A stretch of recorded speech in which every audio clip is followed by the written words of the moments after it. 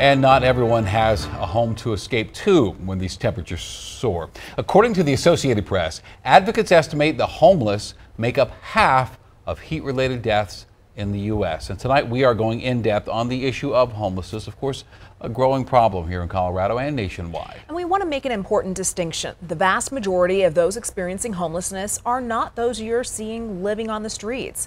But tonight's focus are those experiencing visible homelessness. Here's Denver 7's Rob Harris.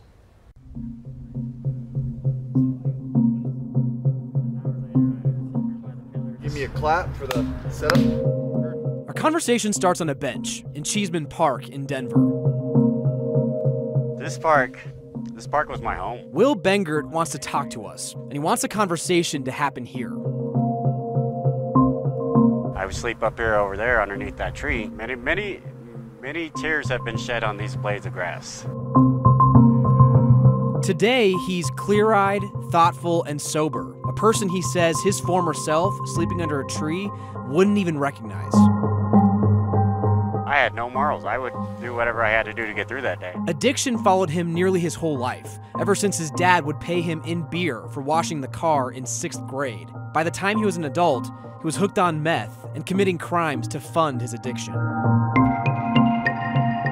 In 2016, I ended up going to prison for 4 years. Got a vehicle looting with injury, 2 drug charges, 2 grand theft autos, and a second-degree burglary. I paroled to a sober living when I got out.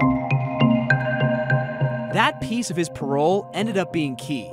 Kicking his addiction and finding a support system has kept him off the streets and on a better path. Now he works to help others find the same recovery. It's, you know, that person inside is just breaking and dying and crumbling down, but yet their pride won't let them say anything. Will Bengert found his way out, but numbers tell us more people are finding their way into the harmful cycles of homelessness. Both the stresses of the pandemic and the affordable housing crisis in Denver have forced many out of their homes. According to the Metro Denver Homeless Initiative, the number of people who reported first-time homelessness doubled from 2020 to 2021. It's not only the numbers that tell us that the problem of homelessness is getting worse. The people living downtown are telling us that too. You walk out the door and instantly feel the energy. When's the last time you came downtown and heard kids screaming and laughing? It's just hearing and seeing things you're not used to hearing and seeing in Denver. This is Lori Greenlee. She lives downtown and is a member of Citizens for a Safe and Clean Denver, which advocates for proactive policing and enforcement of tenting bans downtown. You just have to be alert and aware in a way you didn't have to be before. One of my client's daughters lives in the Coloradan, and her golden retriever came home from a dog walk one day with a hypodermic needle stuck in its paw. During our interview, in the middle of the day, in the middle of Union Station, we see an apparent drug deal happen right in front of our camera. That's why the Citizens for a Safe and Clean Denver are pushing for a bold and controversial policy, forced rehabilitation, like Will Bengert had in the form of his parole. It may seem forceful, but that's not how we treat one another. We don't just let people die in a doorway. Ultimately, the message is we're a compassionate city.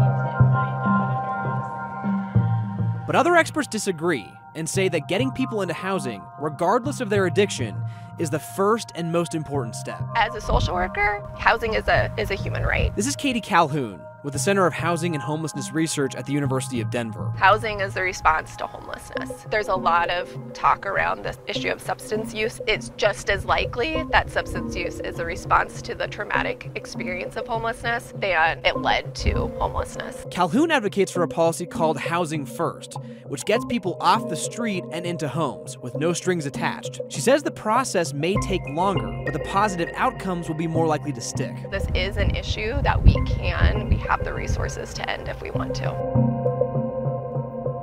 Back in Cheeseman Park, Will Bengert and I are talking face to face, something he says didn't happen very often when this park was his home. I'm guessing that is damaging to your self-confidence. It's very damaging. I would hold doors for, ladies, elderly ladies, or anybody really, and they would speed up as they walk past me. I'd be like, hey, and they start running off this way or that way, You can't even give somebody a compliment. And as it turns out, It's terrible. that's something that both lived experience and research tell us is invaluable as we work to end homelessness in Denver. Human connection with our neighbors who feel avoided and ignored. It doesn't cost money. It doesn't cost a lot of time. You don't have to open up your house so they can take a shower. But there's always something that you can do. For Denver 7, I'm Rob Harris.